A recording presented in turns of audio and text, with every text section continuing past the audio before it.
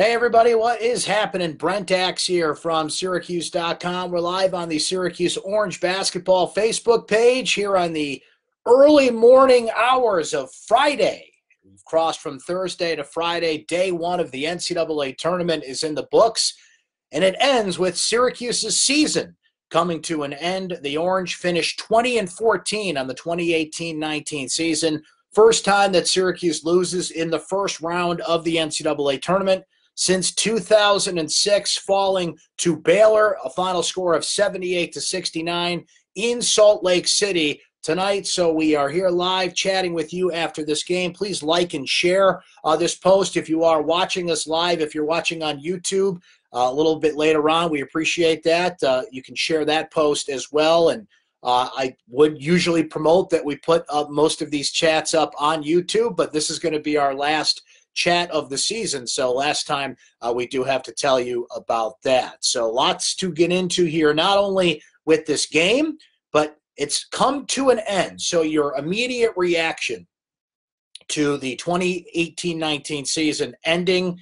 I asked this on Twitter. I want to ask you guys here in the live chat as well. You're going to say plenty, of course, in the chat, but throw this comment in there while you're describing this game and getting those feelings out about this one. If you had to describe this past Syracuse basketball season in one word, what would that one word be? Because I think most people would come to disappointing. I think ultimately this will go down as a disappointing season for Syracuse basketball in a lot of ways. Certainly some highlights along the way, beating Duke and a couple other big wins for the Orange. But I think ultimately, given the amount of talent that came back, one of the most experienced teams in the country, losing in the first round for the first time since 2006, right up to yesterday, Frank Howard, the news that due to a violation of team policy, couldn't play in this game. I don't know how much of a difference he would have made in this game for Syracuse. Maybe gives them a few more options at the three-pointer, because I'll tell you what, this was a very entertaining game for about 30 minutes. And then Baylor started to really take control of this game in the second half. Syracuse just couldn't keep hitting shots at the clip that they were in the first half. Elijah Hughes, who played a terrific game overall, but didn't really keep pace there. Tyus Battle, while he had some big numbers, we'll go over the numbers here in a moment, missed a lot of shots down the stretch. Syracuse cooled off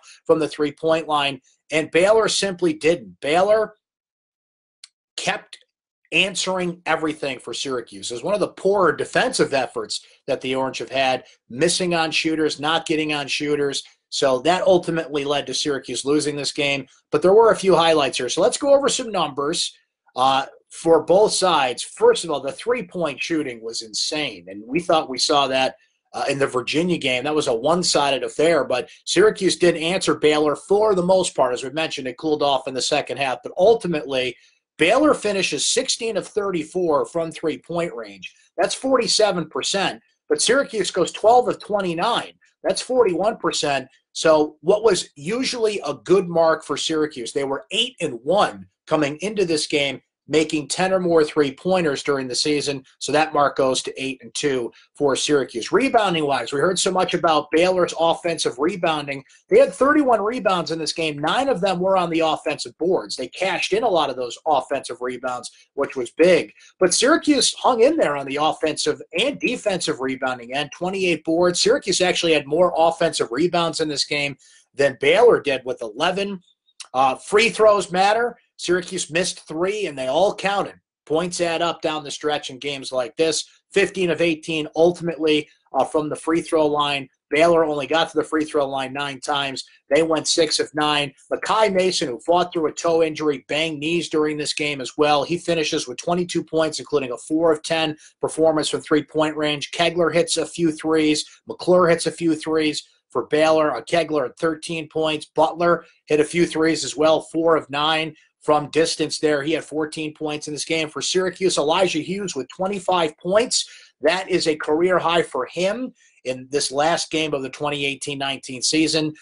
We mentioned the performance of Tyus Battle. The numbers are 16 points, but he shot 6 of 15, 3 of 7 from three-point range, and turned the ball over a few times in this game. O'Shea Brissett had some key turnovers in the second half as well. So I think where you needed Frank Howard was a little more offense and somebody to run the point, because he had played really well in Charlotte at the ACC tournament, so Syracuse missed that. But just to give you some more numbers, O'Shea Brissett finishes with 14 points on the night. We mentioned those 6 turnovers, which were key. He did lead Syracuse with 8 boards. Marek Dolzaj ends up with 5 points on the night, but it was Hughes, Brissett, and Battle that had a huge bulk of Syracuse's points.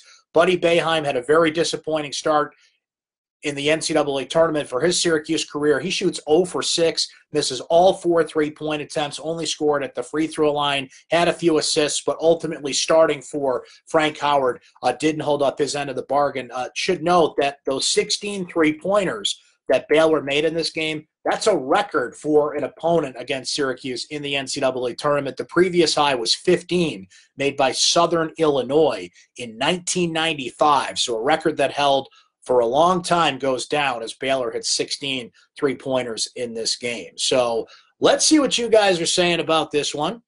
Asked you to, kind of sum up this season in one word. I'm sure you have more than one word, but we'll see what you guys are saying about this one here. And certainly the distraction of what happened with Frank Howard, you wonder how it affected this team, because that's the last thing you want to deal with going into the NCAA tournament. Certainly not a new concept for Syracuse. Remember, Fab Melo was ruled ineligible right before the tournament in 2012. Arenze Onuaku got hurt in 2010. In 2006, it was Deshaun Wright and Josh Wright ruled ineligible the day before the Vermont game that Syracuse ultimately lost in Worcester. TJ Sorrentine from the parking lot. So an unneeded distraction there, but it's not like Syracuse hasn't played without Tyus Battle throughout the season. They've done that. Or pardon me, without Frank Howard, Tyus Battle filling in at the point for Frank Howard. And, either when Frank was hurt earlier in the season and then as the season went along, Frank just struggling and Tyus having to come in and kind of shoulder the load, which he did for a lot of this game. But when you dig into the numbers a little bit more, missed some shots, had some bad fouls, a couple bad offensive fouls for Tyus. He had a key foul on Mason down the stretch to put him in the free throw line, and kind of another second half fade for the Orange here as Baylor ultimately wins this one 78-69. So let's jump in here. You guys are going hot and heavy on the comments, so let's see a little bit of what you are saying on the about this game here as the reality sets in that season is over for Syracuse basketball. First round lost for them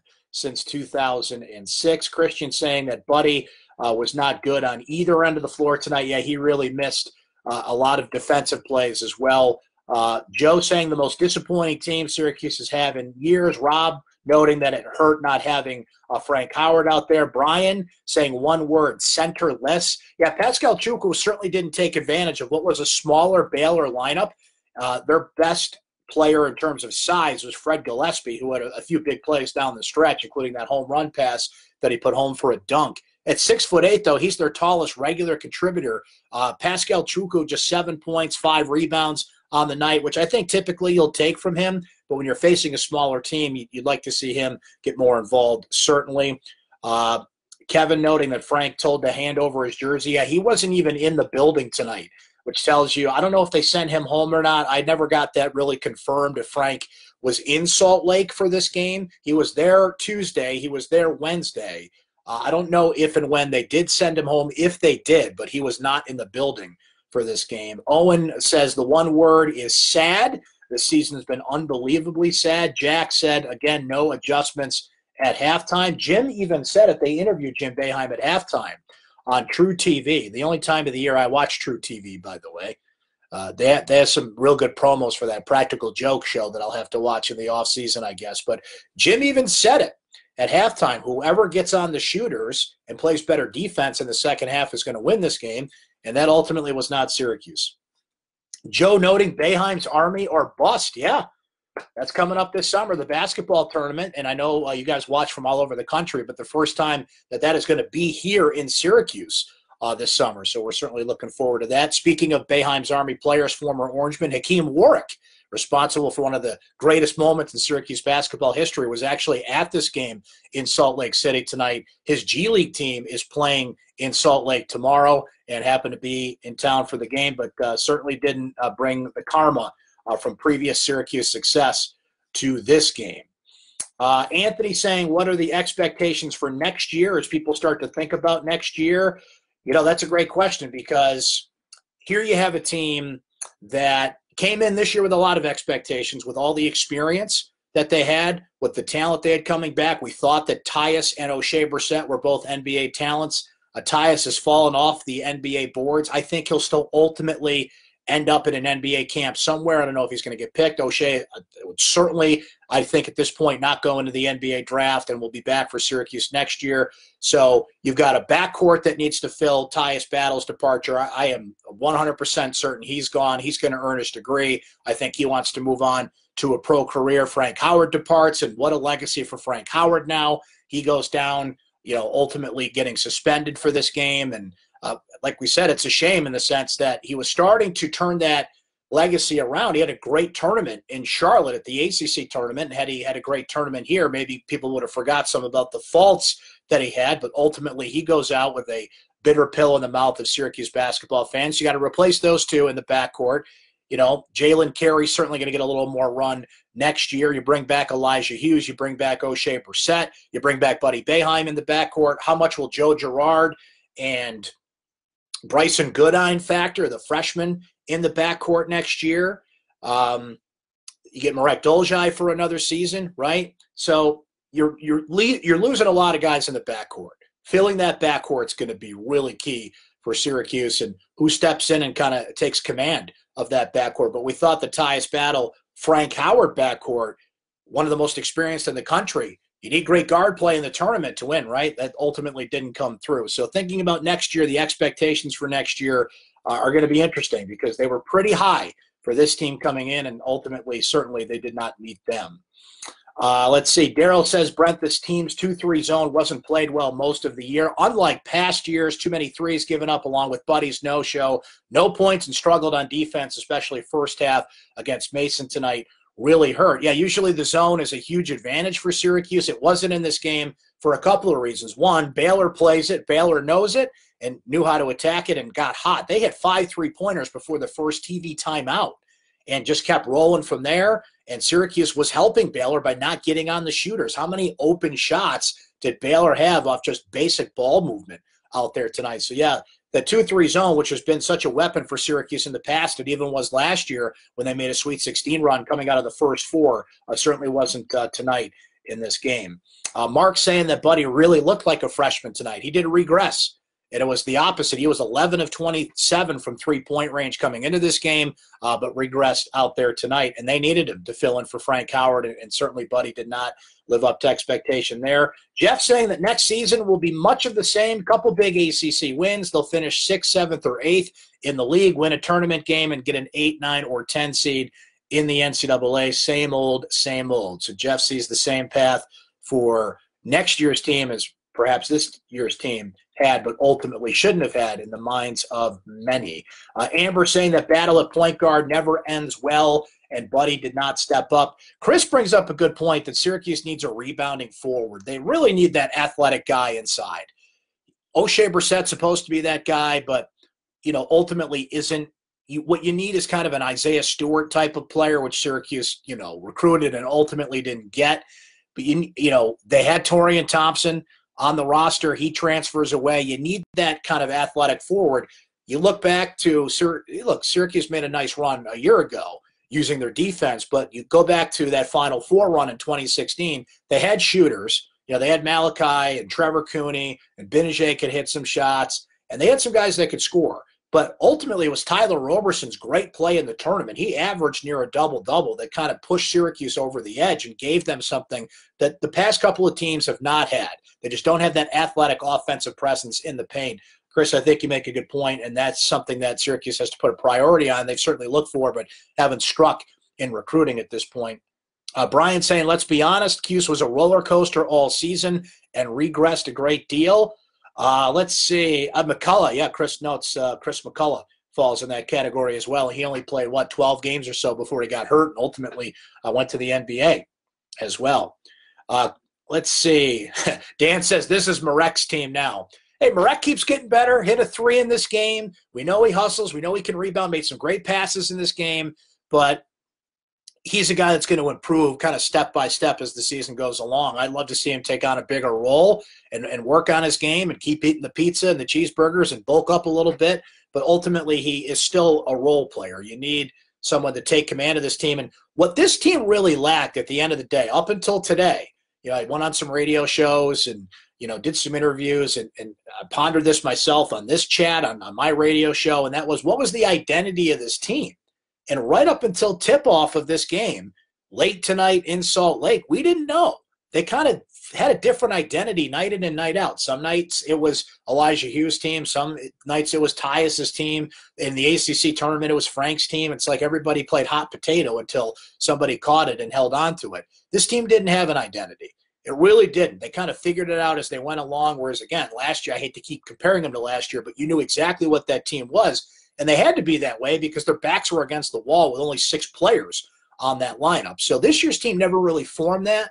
Something to keep in mind for next year. Who are you? What are you? And, the 2-3 zone is ultimately what identifies Syracuse, but they didn't play that with the same kind of tenacity and spirit and identity, to use that word, that Syracuse teams usually do. Matt saying we need more than one defensive set. Why not man-to-man, Brent? Why? That's just what they do. Boeheim's not going to come out of that zone. He rarely does. They pressed for a lot of the second half in this game. So if you consider that their use of man-to-man, they'll do it. Most times it can befuddle opponents. This is when it's really, you're supposed to cash in your chips right now in the tournament with the zone. But if there's a coach that knows it as well and uses it as often as Boeheim, it's Scott Drew and Baylor. So, usually you get a good draw with the zone, and this time around you got the bad draw. If you listen to Charles Barkley on the TNT or whatever channel it is, they're all over the place. True TV, the CBS set. He says zones are easy to play against. I always enjoy Charles Barkley's college basketball commentary, right? Yeah, because I love Charles on college hoops and Kenny Smith's generic comments on college basketball. This is March, right? Let's see. Robert says kids these days light up when they see the other team play zone. They don't care anymore about dunking and driving. It's all about the three and how far back you can shoot from. The game has passed Boeheim by. Michael Antonio saying that Girard will be a stud and will get consistent scoring. I'm a big fan of Joe Girard. I think he's going to be a great player. I just hope that we, as the media, as the fans, as everybody collectively, gives him time to adjust to the college game, gives him time to adjust to the speed of college basketball.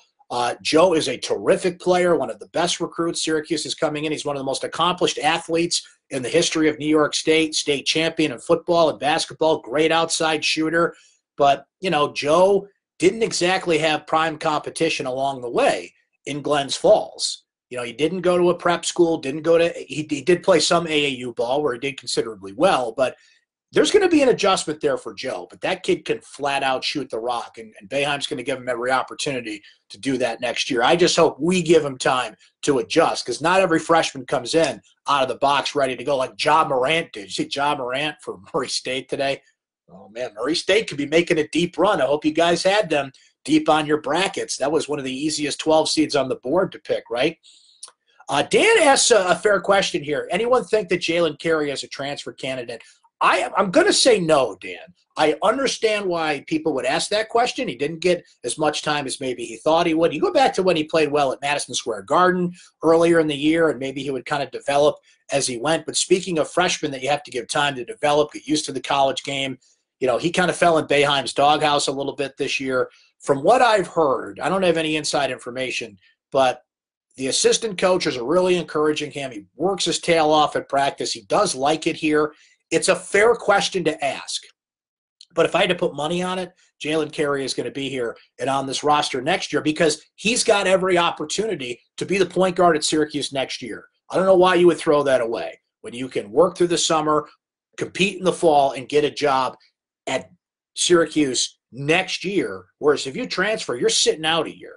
And usually transfers end up, you kind of take a step down on the ladder. You look at Caleb Joseph, who ended up, he actually got Creighton and actually got some playing time out there. And, there were times where it looked like he was in a better situation, and good for him. Thompson ended up at Seton Hall, got to play after sitting out a year, although, I didn't see the final score from the Seton Hall game tonight. I saw that they were getting back in that one against Wofford, but it depends on where you go and what your role is, but you got to sit out a year unless you're a grad transfer, which obviously Jalen Carey is not. So I don't think he's going to transfer. I wouldn't be surprised if he did, but if I had to take a guess, I think he's going to be on this roster next season. Let's see. Gabriel saying poor coverage on the shooters. Robert noting that this is only the beginning. Eric saying bring Bernie back so an assistant can develop some low post players.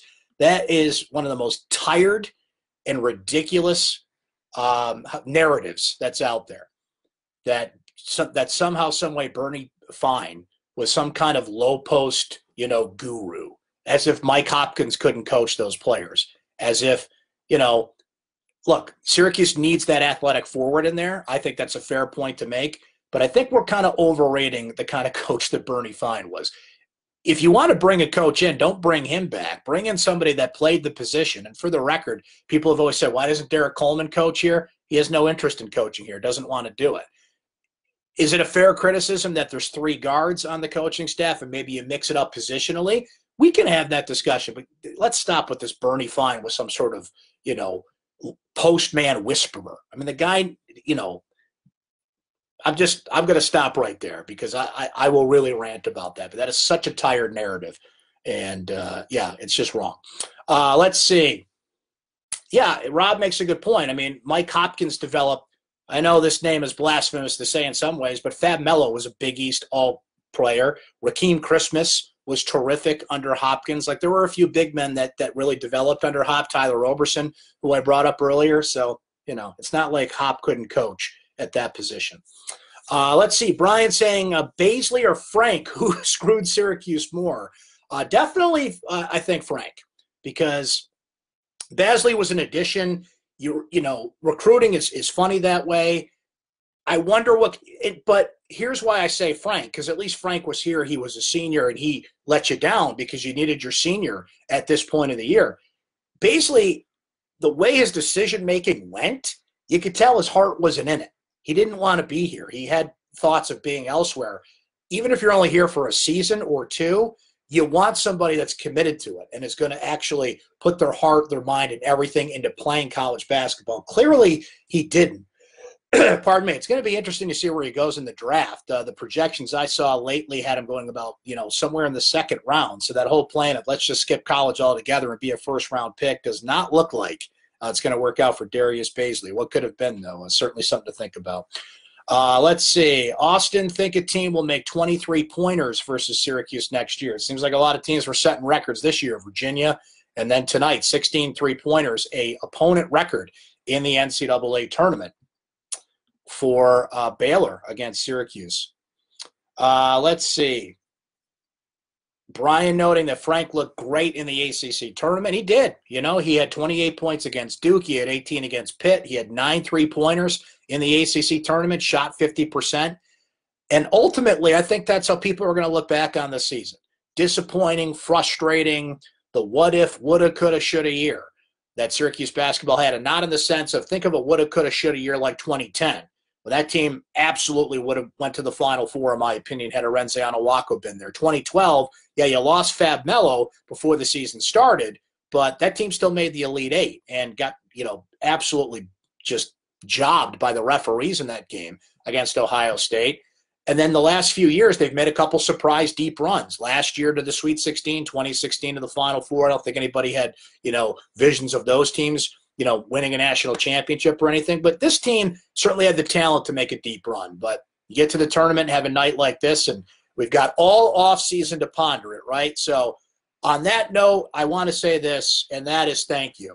I want to thank you guys for taking the time to come here after every game, especially nights like tonight. I know it's not, real late for some of you watching because we get viewers from all over the country. But for those of you that did stay up late with us, so many late games this year or just came by after a game, thank you so much. I really enjoyed doing this. I enjoyed the conversation with you guys. There's a lot of passion in Orange Nation out there wherever you watch, and I really enjoy doing this. And it's just become part of my routine after games to do this chat and hang out with you guys. So thank you for being here throughout the season. We'll see what happens throughout the offseason with this team. It's going to be interesting, the adjustments that they make. I certainly anticipate Tyus Battle will go, and we'll see what comes of the Frank Howard situation if we hear anything more about that. But ultimately, Syracuse loses to Baylor 78-69. They end the season 20-14. And my thanks to you for not only coming with us tonight, but hanging with us all season long